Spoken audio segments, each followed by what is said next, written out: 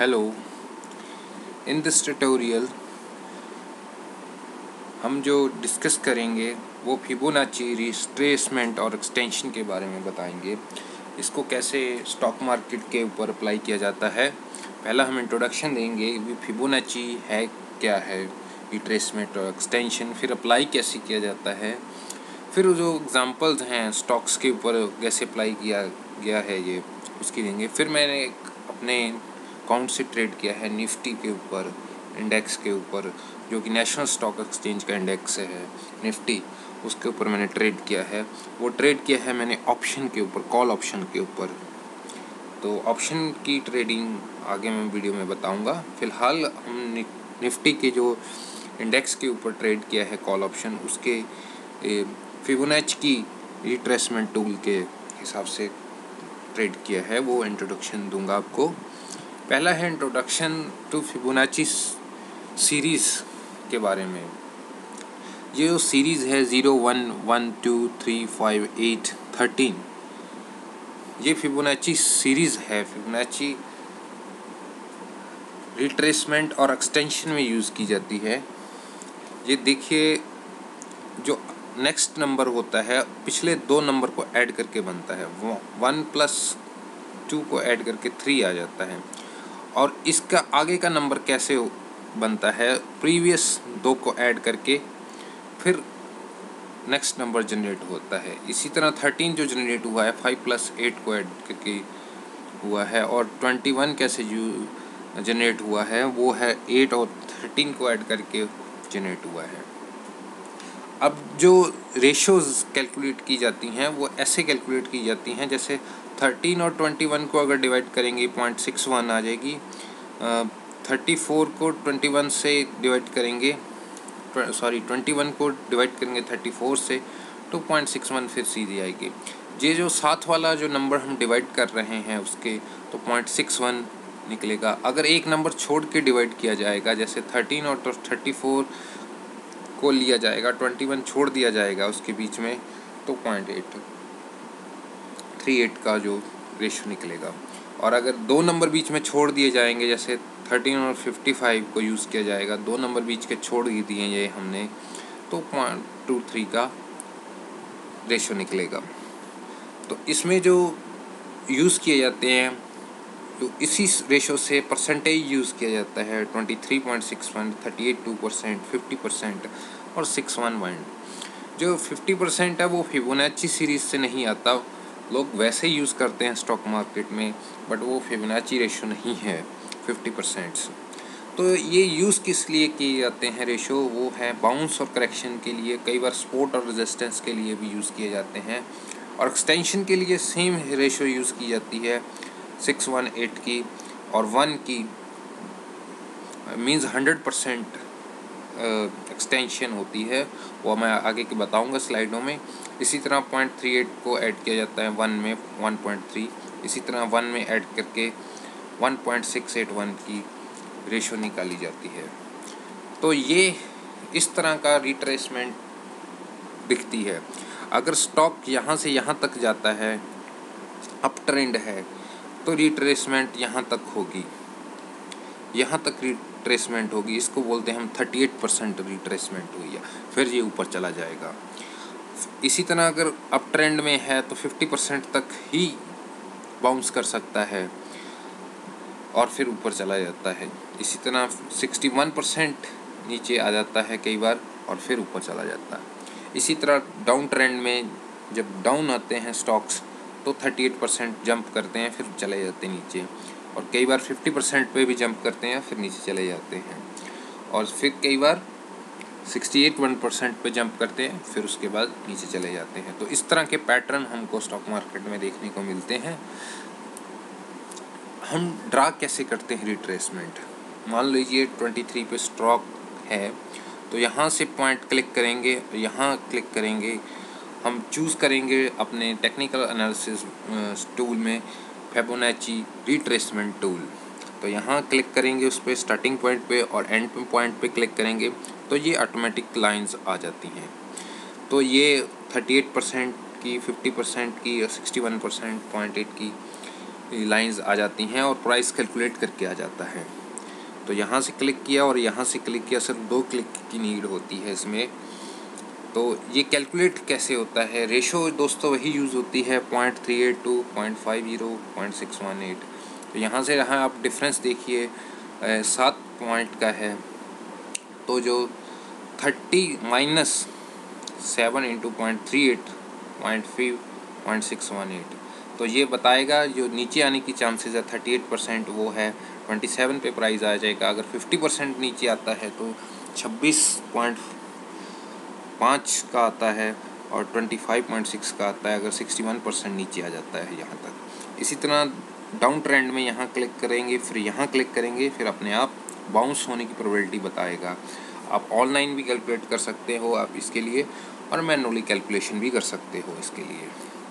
अगर online calculator भी आते हैं, आप अपने चार्ट में जाकर टेक्निकल एनालिसिस में भी काउंट कर सकते हैं कितना जंप करेगा ऊपर को, अगर डाउनवर्ड ट्रेंड है, अगर अपवर्ड ट्रेंड है कितना नीचे को जंप करेगा, ये बताते हैं।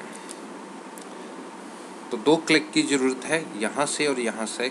तो री करेक्शन कितना लेगा यहाँ तक, 38% तक कितना प्राइस आ सकता है, 50% कौन सा प्राइस हो सकता है, और 61% कौन सा प्राइस हो सकता है, कहाँ आपको एंट्री करनी है अगर अपवर्ड ट्रेंड है, अगर डाउनवर्ड ट्रेंड है कहाँ आपको सेलिंग करनी है, यहाँ सेलिंग करनी है, 61 पे सेलिंग करनी है। तो जनरली 50% और 61% कॉमन रिट्रेसमेंट लेवल होते हैं।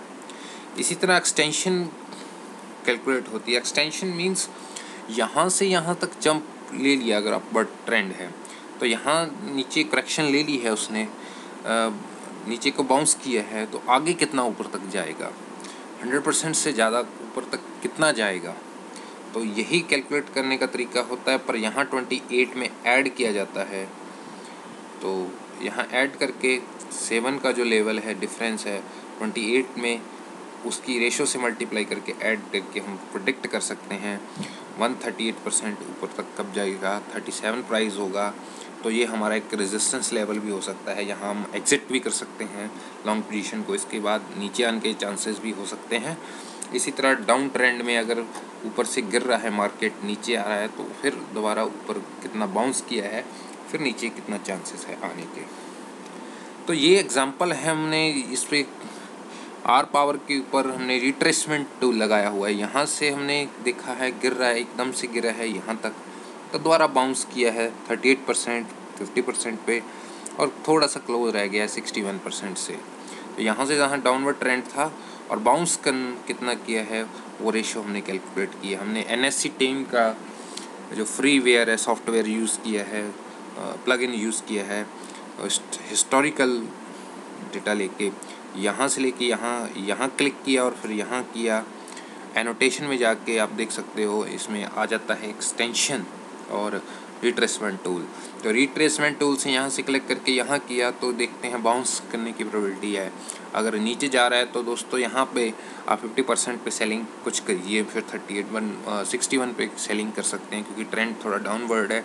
ये सिर्फ बाउंस है, वेव्स की तरह स्टॉक मार्केट बिहेव कर सकता है। तो फिर ये नीचे आके आप प्रॉफिट बुक कर सकते हैं। इसी तरह आप देख सकते हैं आरकॉम का जो है रिसेंट्स हमने कैलकुलेट किए हैं 2015 के। यहाँ से प्राइस गया है डाउनवर्ड, तो ये एक एक्सटेंशन हमने कैलकुलेट की है, कितना नीचे तक जा सकता है, सपोर्ट कितना है। तो यहाँ से कैलकुलेट किया, यहाँ क्लिक किया हमने और यहाँ क्लिक किया है नीचे की तरफ, और फिर बाउंस लेवल पे क्लिक किया है हमने, यहाँ क्लिक किया है हमने बाउंस लेवल पे। तो ये एक्सटेंशन दिखा रहा है आपको 61%, 100% एक्सटेंशन दिखा रहा है, 138% एक्सटेंशन, यहाँ तक पॉसिबिलिटी है इसकी डाउनवर्ड जाने की। ये हमने एक्सटेंशन यूज़ की है, कितना आगे डाउन जा सकता है। यहाँ से क्लिक किया यहाँ तक, फिर बाउंस पे क्लिक किया है हमने, तो बाउंस से आगे पता चला है हमने यहाँ तक जा सकता है। ये आप देखिए यहाँ सपोर्ट हो चुकी है थोड़ी बहुत, तो यहाँ क्लिक ऊपर को जा रहा है, फिर ऊपर को जा रहा है, यहाँ से फिर पलट रहा है ऊपर से। तो इसी तरह सपोर्ट और रेजिस्टेंस भी पता कर सकते हैं। तो आपको 3 क्लिक की ज़रूरत है एक्सटेंशन के लिए। यहाँ से क्लिक कीजिए, फिर यहाँ क्लिक कीजिए, फिर यहाँ करेक्शन लेवल पे क्लिक कीजिए, तो ये आपको लेवल बता देगा। एक्सटेंशन में यहाँ से क्लिक कीजिए ऊपर के पॉइंट से, फिर नीचे कितना आया है उस पर क्लिक कीजिए, फिर बाउंस कितना हुआ है उस पर क्लिक कीजिए, तो वो एक्सटेंशन पता चल जाएगी कितनी एक्सटेंशन हुई है। ये निफ्टी ट्रेड है हमारा, आप देख सकते हैं ये 4 मई के ट्रेड का चार्ट है। हमने देखा पिवट पॉइंट की हेल्प ली है, ट्रेंड अपवर्ड ट्रेंड था। तो आने वाले वीडियोस में आपको पिवट पॉइंट से कैसे ट्रेड करना है वो बताऊंगा। फिलहाल इस रिट्रेसमेंट के टूल के साथ हमने कंबाइन किया है पिवट पॉइंट्स की नॉलेज को भी और ट्रेंड की नॉलेज को कंबाइन किया है रिट्रेसमेंट्स के साथ। तो ट्रेंड बहुत बुलिश था उस दिन, तो हमने यहाँ से क्लिक किया यहाँ तक, तो हमारा रिट्रेस करेक्शन जो हुई है यहाँ तक 61.8% तक हुई है। तो हम देख सकते हैं ये करेक्शन यहाँ तक हुई है। मार्केट बुलिश था उस दिन बहुत ज़्यादा, तो ऊपर जाने की प्रोबेबिलिटी थी। तो हमारा जो एंट्री पॉइंट था ये यहाँ था, तो यहाँ हमने एंट्री ली है। जब यहाँ करेक्शन होके आया है और कैन से नीचे को आया है, एक रिट्रेसमेंट हुई है यहाँ से क्लिक किया, यहाँ से क्लिक किया रिट्रेसमेंट टूल से, और उसने दिखाया 61% नीचे आ चुका है। अब यहाँ से हमने एंट्री ले ली है यहाँ पे। अब एक्सटेंशन यूज़ करेंगे भी कहाँ तक ऊपर जा सकता है, तो हमने एक्सटेंशन यूज़ की है। यहाँ से क्लिक किया वही रिट्रेसमेंट वाले टूल से, एक्सटेंशन वाले टूल से रिट्रेसमेंट वाली वैल्यू यूज़ की, यहाँ क्लिक किया, फिर यहाँ क्लिक किया, और फिर हमने बाउंस करेक्शन लेवल पे क्लिक किया हमने। तो 3 क्लिक किए हमने एक्सटेंशन अप्लाई करने के लिए, और फिर इसने एक्सटेंशन दिखाई है। ये देखिए यहाँ तक 38.1% एक्सटेंशन दिखा रहा है। ये रेजिस्टेंस लेवल प्रॉफिट एग्जिट करने की कंडीशन में आप कर सकते हो। तो यहाँ एंट्री ले लीजिए और यहाँ से एक्सटेंशन से आप बाहर आ सकते हो। हमने पिवट पॉइंट का भी हेल्प ली है, R3, R2, R1 की कहाँ तक हो सकती है, तो वो आगे आने वाली वीडियोस में बताऊंगा। फ़िलहाल उस नॉलेज को यूज़ करके हमने एक एक्सटेंशन और रिट्रेसमेंट टूल भी अप्लाई किए हैं, जिससे सक्सेस रेट बढ़ गया है। तो ये था, हमने कॉल ट्रेड की है।